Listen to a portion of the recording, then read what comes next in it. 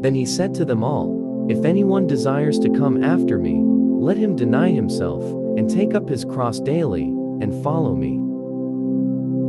It is our own cross, and not some other man's, which we are to take up. It is the particular cross that God lays at our own feet, which we are to bear.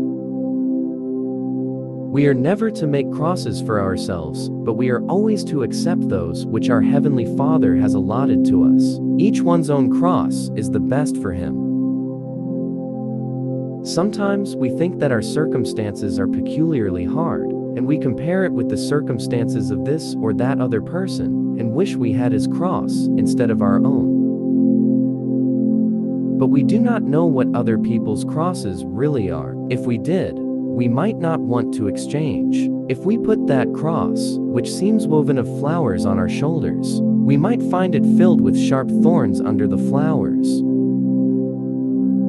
That cross of gold, which seems so bright, we would find so heavy that it would crush us.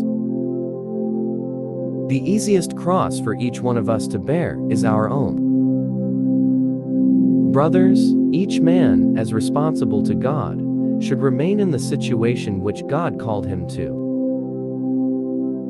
I have learned to be content whatever the circumstances. I know what it is to be in need, and I know what it is to have plenty. I have learned the secret of being content in any and every situation, whether well-fed or hungry, whether living in plenty or in poverty. I can do everything through Christ, who gives me strength.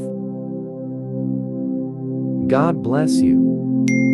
This message contains something that could change your life.